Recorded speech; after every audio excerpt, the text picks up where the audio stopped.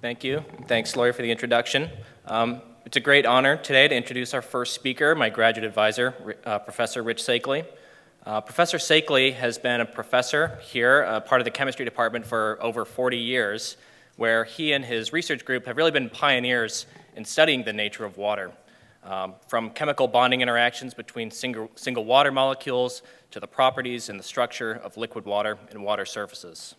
But beyond his research, Rich is maybe best known for his unmatched enthusiasm when it comes to communicating science and inspiring the same in his colleagues, his collaborators, and his students. So without further ado, please join me in welcoming Professor Saykally.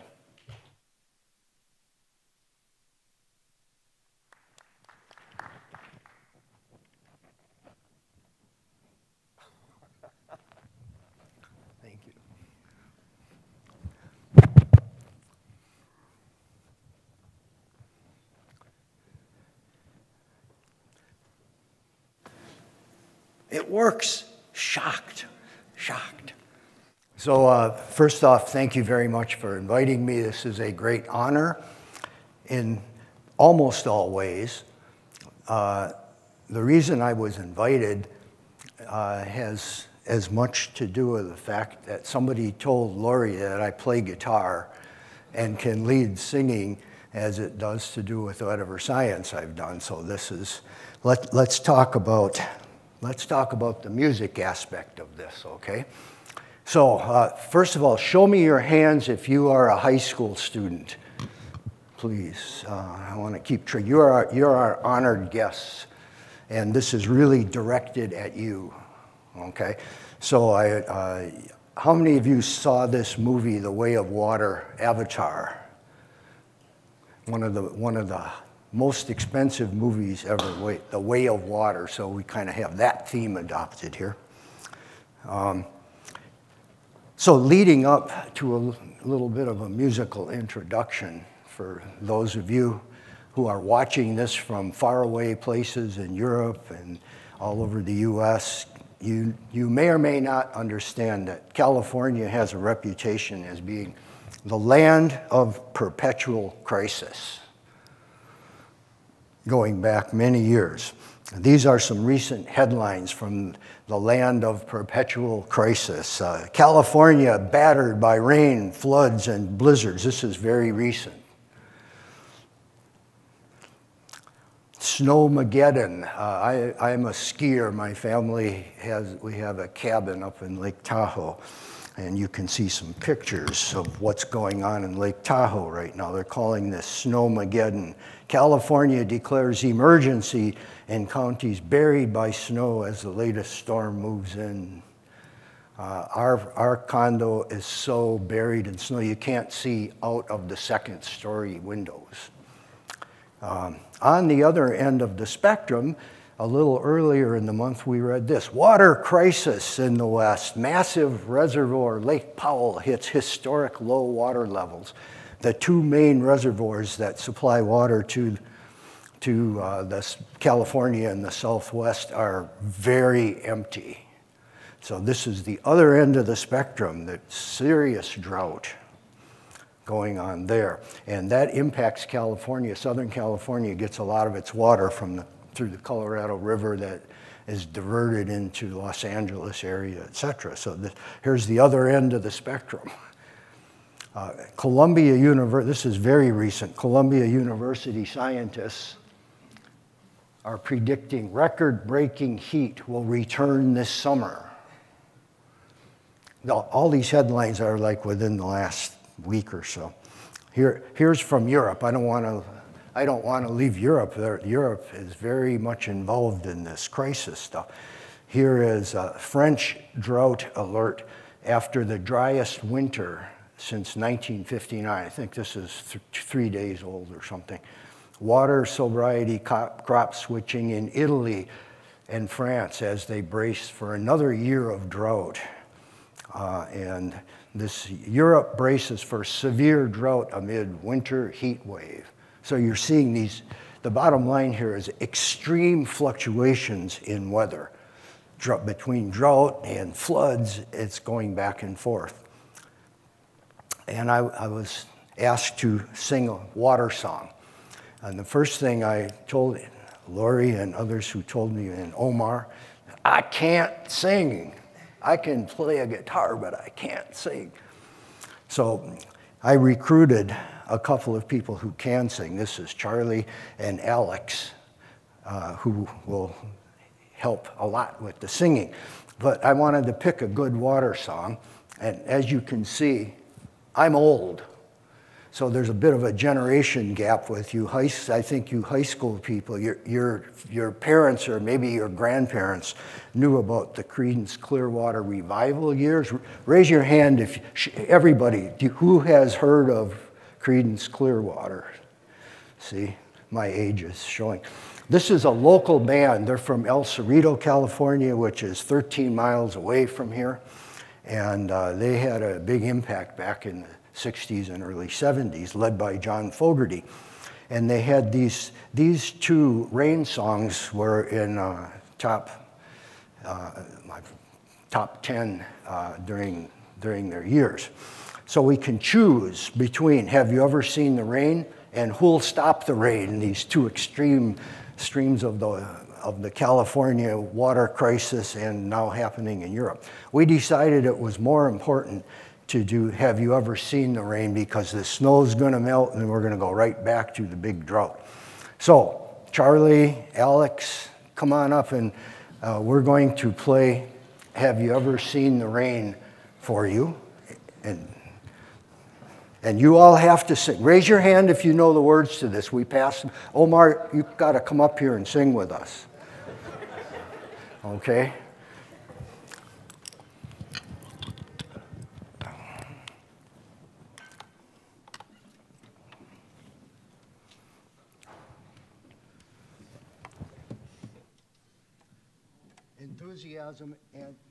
Enthusiasm and patience. We have to turn this on.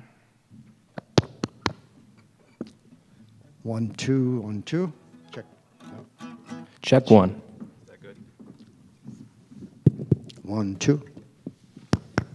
Let's see if that's loud enough for you. Check, check. Yeah, cool. Hi, Mom. Hi, Mom. Hi, Mom.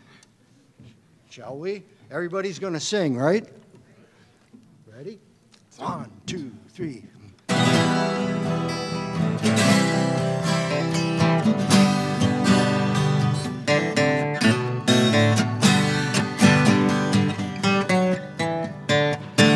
Someone told me long ago, there's a calm before the storm. I know it's been coming for some time, and it's over, so they say. It'll rain a sunny day. I know, shining down like water. I wanna know, have you ever seen the rain? I wanna know, have you ever seen the rain? Coming down on a sunny day.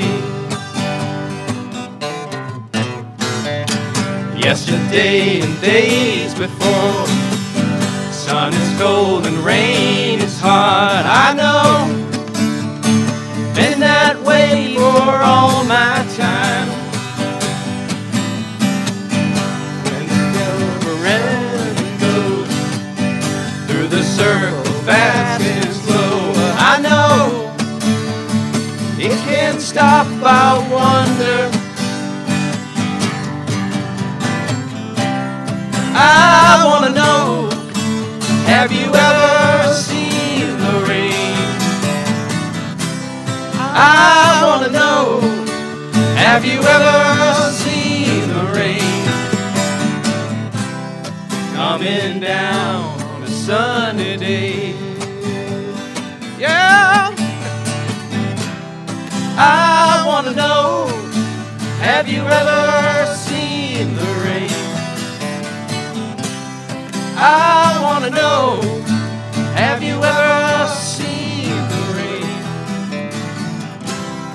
coming down on a sunny day.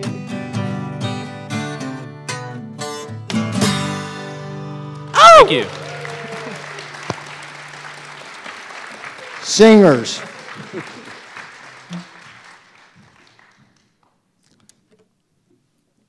So for you in Europe, that's hoping that you get rid of the drought problem. Credence somewhere in the world is on your side.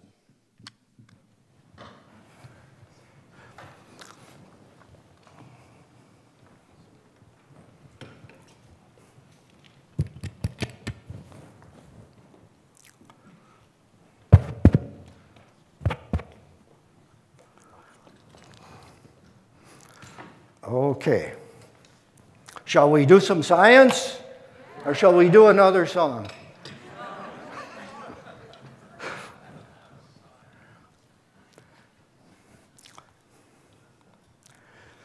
Okay, so along the subject of the way of water, I'm going to talk very briefly about an aspect of water that's really impacting the world, as our songs alluded to. Oh, something happened here.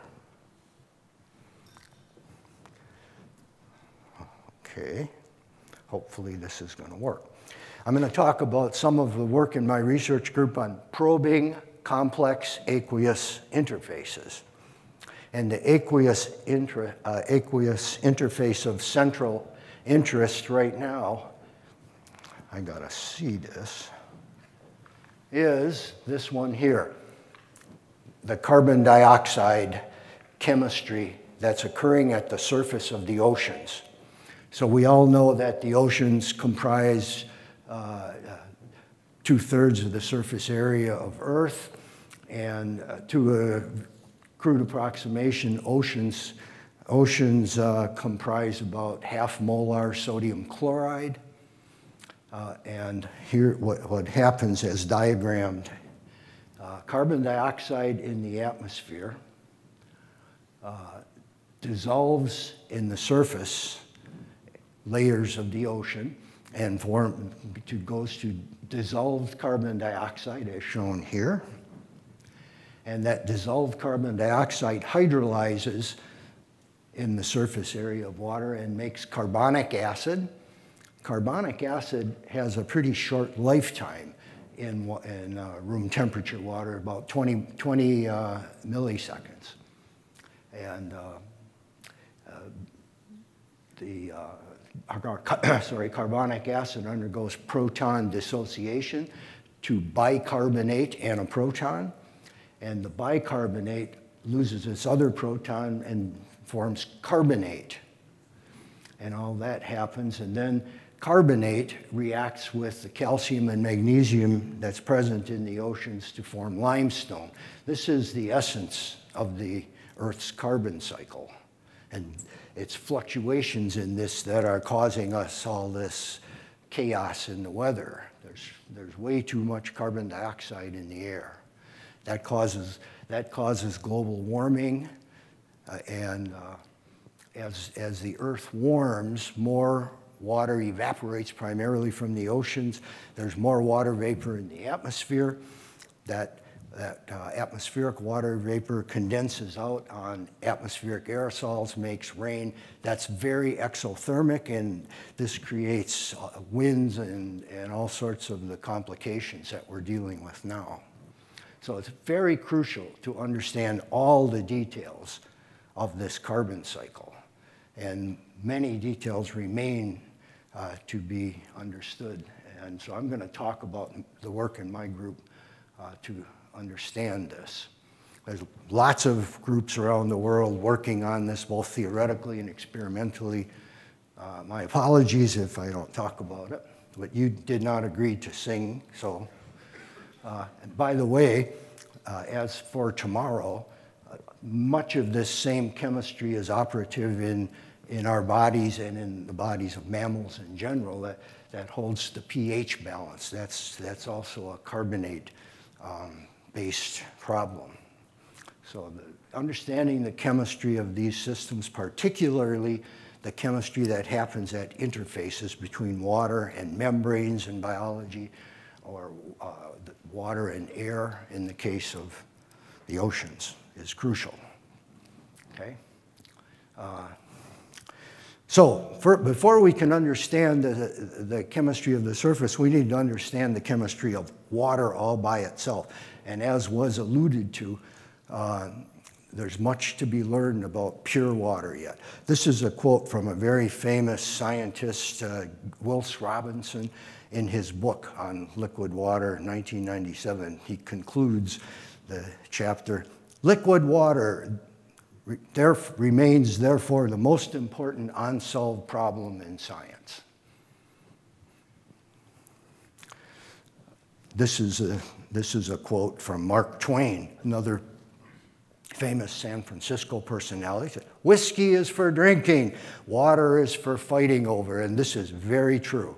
If you could look at me close up, you'd see bruises and bumps all over my body from giving talks about our water stuff at water conferences. It's ferocious arguments happening. For example, this water's the most important problem in science. I quoted this in a National Science Foundation proposal that I wrote 10 years ago after being funded for many years to do the work. One of the reviewers said, "Saykally doesn't understand theory. Everything's known about water. This is a waste of money." So water is for fighting over. And here, one of the most famous current writers who writes about water is Philip Ball. He has 2 books on water, which I strongly encourage you to have a look at. And he says in this is his earlier book, he says, "Yet another theory of liquid water structure raises questions about interdisciplinary design, astrobiology, and all of this. Water, an enduring mystery. It's a constant battleground." What's the problem? Why don't we understand water? I remember years ago when my mother was in her 90s, I came home from Berkeley to visit in northern Wisconsin, where I come from, and my mother would say, "Are you still doing that research stuff?" I'd say, "Yes, Mother, I'm still doing research." She said, "Are you still working on water?" I said, "Yes, Mother, we still do." She said, "What can you not know about water?" So that's kind of a general feeling. So we understand everything, quote unquote, that there is to know about an isolated water molecule. We know its structure, its dipole moment, its quadrupole, to many decimal places. Fair to say we know everything about an isolated water molecule. But remarkably, what we still can't properly describe in quantitative detail, until extremely recently actually, is how 2 water molecules touch. And this is crucial because theoreticians have shown us that the cohesive energy of water, the forces that hold liquid water together, etc., are dominated by what we call pairwise interactions. That is, water molecules interacting 2 at a time. And that's embodied in the physics of this water dimer. So my feeling is if your model of water, of which there are probably 100, can't describe the water dimer in significant detail, your predictions, especially when you go out of usual so-called STP conditions, are questionable. Theoreticians don't want to hear that. That remark gets me in trouble all the time. But very recently, this problem has been addressed. My group has measured lots and lots of spectra in the terahertz region of these clusters and so on. If you want to address this question of what the structure of the water dimer is and the trimer and all of that, so we can get these details, you need new tools. I consider myself and my research group at Berkeley to be tool makers. We make new tools for things like this. So I want to tell you just a little bit about our work toward a universal first principles model of water from terahertz spectroscopy of water clusters, as I have alluded to, and theoretical calculations. Many groups have worked on the theoretical calculations aspect of this, and quite a few groups are also extracting detailed microwave spectroscopy in terahertz. So this is in German. One of my brilliant graduate students was a German guy, Frank Koich, and this is his slide. But we want to build up the liquid, our understanding of the liquid, one molecule at a time. We want to understand every detail about the water dimer, the water trimer, tetramer, pentamer, hexamer. We're up to octamer now. We want to understand every detail of this from terahertz laser spectroscopy combined with state-of-the-art theory. So my group has probably published 100 papers on this subject. Many people have worked on this. This is the state-of-the-art. We now have reached a point where there is what I would dare to say is a perfect understanding of the water dimer in a theoretical model. This comes from this brilliant guy, Francesco Paesani at the University of California, San Diego. He has put together this beautiful model with help from Claude Leforestier, so you understand all these details of the water dimer. So I think it's fair to say the pairwise interactions of liquid water are now quantitatively understood. The pairwise interactions comprise about 80% of the cohesive energy of liquid water. 15% is in three-body, in the form of three-body interactions. Those are embodied in the water trimer, and that's quite far along as well. The rest is four-body, five-body, et cetera, that are much more complicated. Okay, so that's the base, that's what's going on pure water. Now what I want to talk about is the interface of water. In this case, we're talking about the ocean, so it's the interface of the oceans with air. How's my time? I lost track. I'll let you know, but you're fine.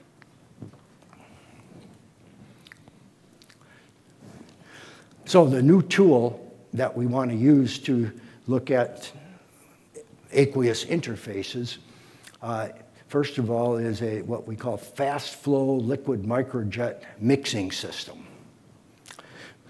This is building on work that was done by Manfred Faubel in Germany, who I had the pleasure of spending a sabbatical with and borrowed a lot of his ideas over the years. So here, the idea, as I said, the lifetime of carbonic acid is about 26 milliseconds, and it will decompose into water and carbon dioxide. But with a fast mixing system, we can mix hydrochloric acid with carbonic acid, with sodium carbonate, sorry, and we can then generate carbonic acid in whatever amounts we want. And with a fast mixing system that has a mixing time of half a millisecond. So we can study the carbonic acid that's produced. So over the years, we have used this liquid microjet mixing technology to generate neutral dissolved carbon dioxide, carbonic acid, bicarbonate, and carbonate with X-ray spectroscopy at the Berkeley Advanced Light Source, and lots of details here on the electronic structure, the hydration structure, et cetera, of these very important species. But these are bulk measurements. This is not the surface yet. Okay, but we needed to do this on the bulk before we could move to the surface. So we've understood a lot here. Now we want to go to interfacial carbonates. So once again, we use this mixing technology with X-ray photoelectron spectroscopy at the Berkeley Advanced Light Source. This was done by my student Roy Slam, who's now making a whole lot of money with Intel. And he tells me they're not interested in high-priced consultants like me, but whatever. and Hendrik Bloom was at Berkeley at the time, and they worked together on this project. Hendrik has since moved to Berlin. So here I'm not going to go into any detail with the data here, but X-ray photoemission spectroscopy is what we call a near-surface probe. By tuning the electron kinetic energy that you shine X-rays on your sample and electrons come out, and by tuning the kinetic energy of the outgoing electrons with it, you vary the probe depth, and the shallowest you can probe is 5 nanometers with this. So this is what we call a near-surface probe, and in that near-surface region, we found this very, very surprising result that I'm not going to go through all these data, but this shows, this is sodium carbonate. This is sodium bicarbonate and carbonate. This is carbonic acid and sodium bicarbonate. But I'll just skip to the details. We found that X-ray photoelectron spectroscopy probing this near-surface region of 50-50 mixture shows that there's much more carbonic acid and carbonate present at the interface than there is bicarbonate.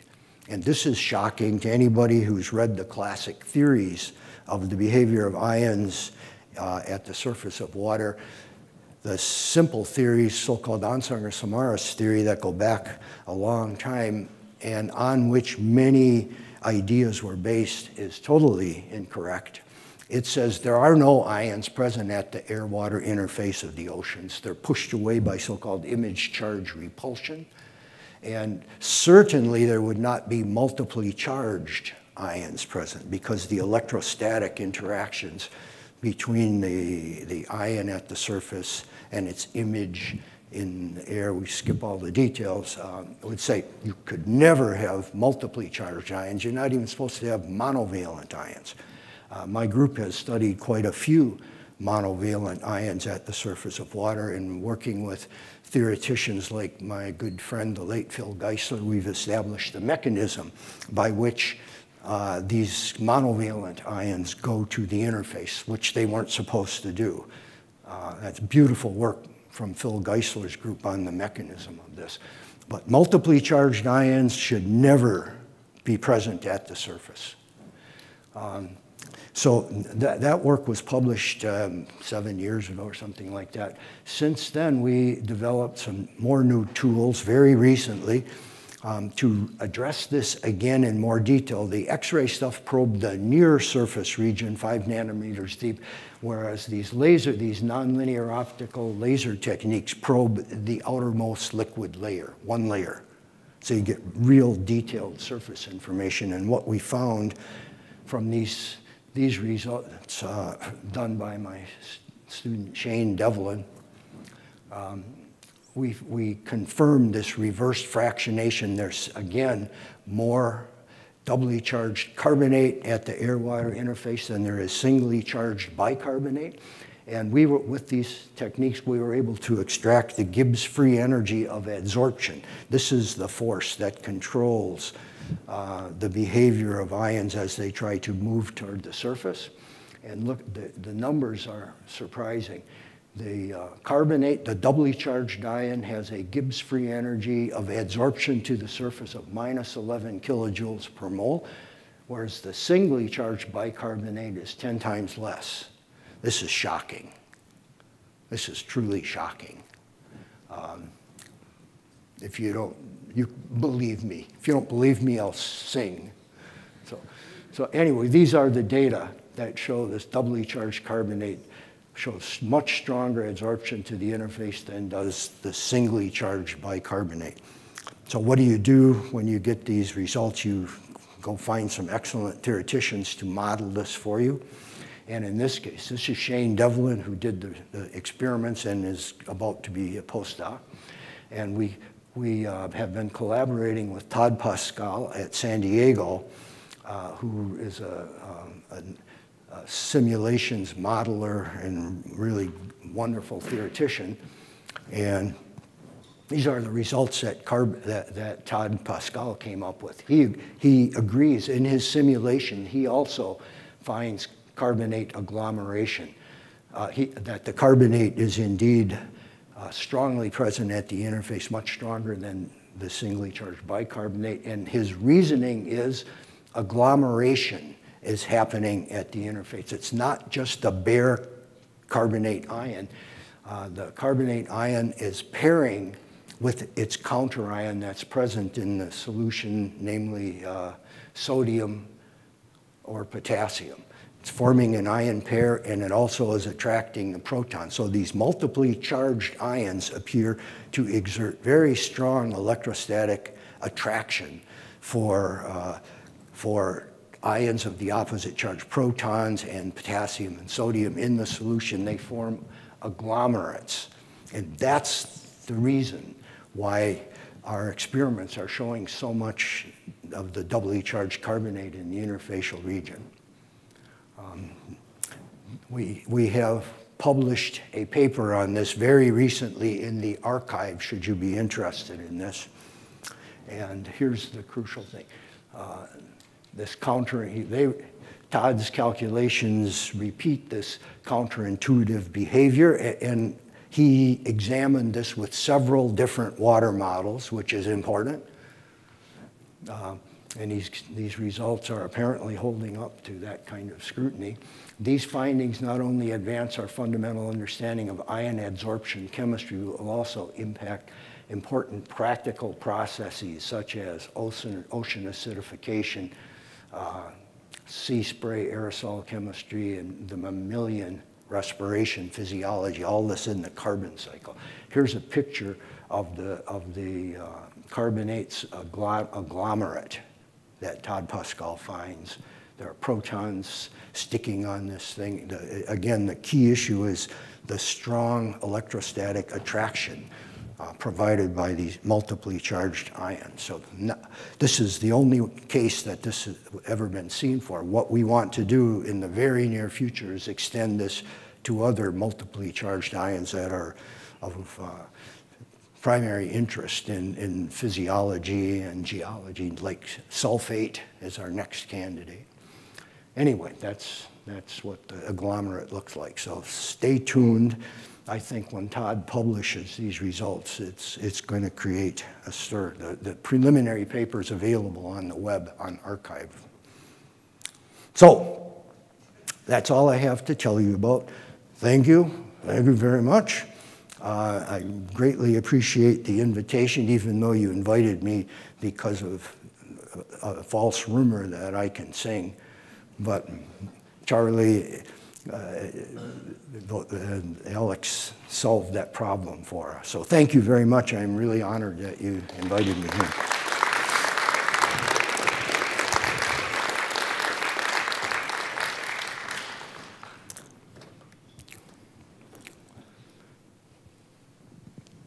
So thank you so much. That was a wonderful presentation and an inspiring performance. And I actually heard word around the world that some people joined in singing at home.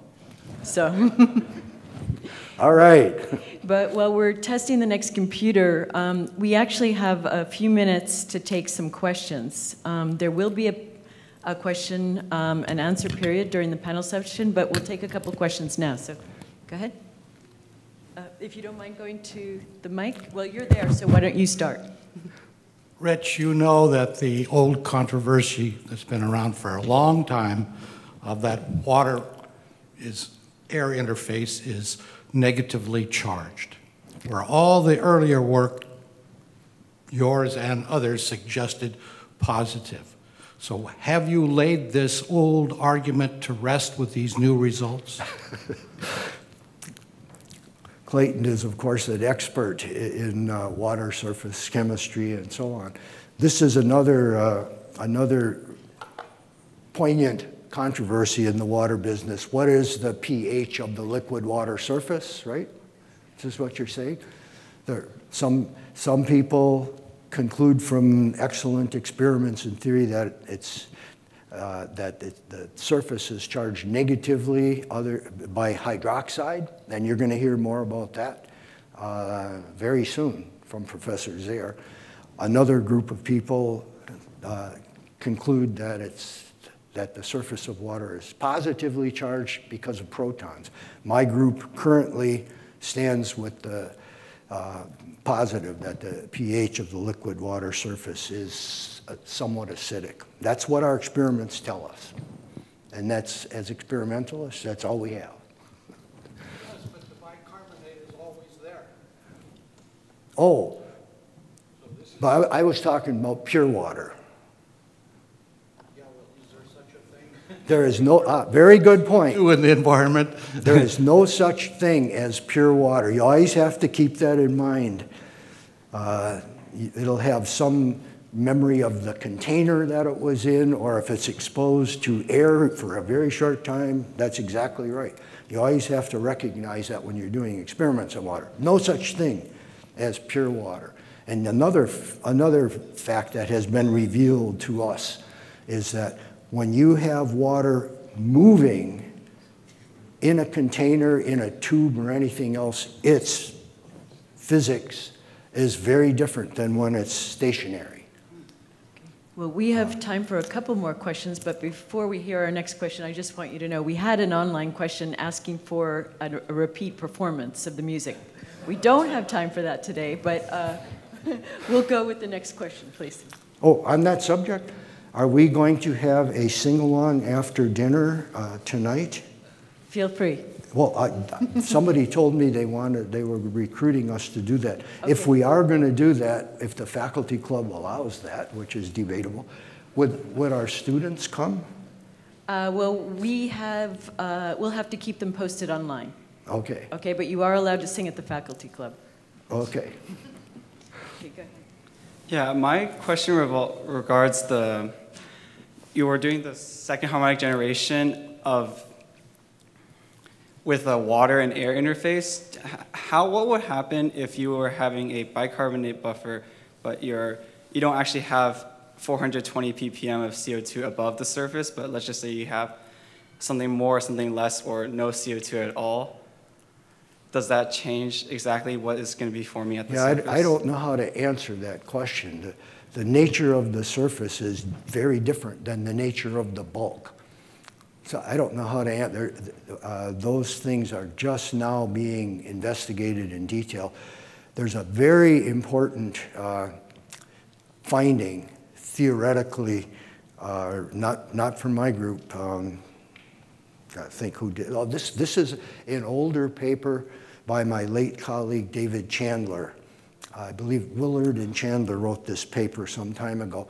That it's called the instantaneous interface picture of the water, air-water surface, let's say, and it shows that it's very layered, and there are layers of water that have different structure in the layers, and there's spacing between the layers, and that has a profound impact on surface chemistry that's only now just being understood. Again, the older experiments and older thinking on the water surface embodied this critical concept called the Gibbs dividing surface as the definition of the interface between air and water, let's say. And that's used in the old literature all the time. But it's very deep. The Gibbs dividing surface is much too deep to reflect the actual surface chemistry, and it's just now being revised because of the Willard-Chandler theory, et cetera. So no studies have been done varying the atmosphere above the surface of the water? Not in a real controllable way yet. It's just starting. The stuff I showed you is new. It's just starting. There are several groups in the world who are doing excellent experiments on this kind of thing. So stay tuned. Okay, thank you. Thank you. So we'll take one more question. Shuguang, go ahead. I'm always wondered, and planet Earth has roughly 70% of water on the surface, and the human body, animals, also roughly 70% of water. Is this a coincidence of nature? Well, like 5 years old question. I am a humble chemist, not a philosopher, but you know, life did supposedly emerge from the oceans. So it really wouldn't be too surprising if cells had a very similar composition to the ocean itself, right? That's a profound question that remains to be answered by the professional biologies, right? Okay, well, thank you. That was a wonderful presentation. We greatly appreciate it.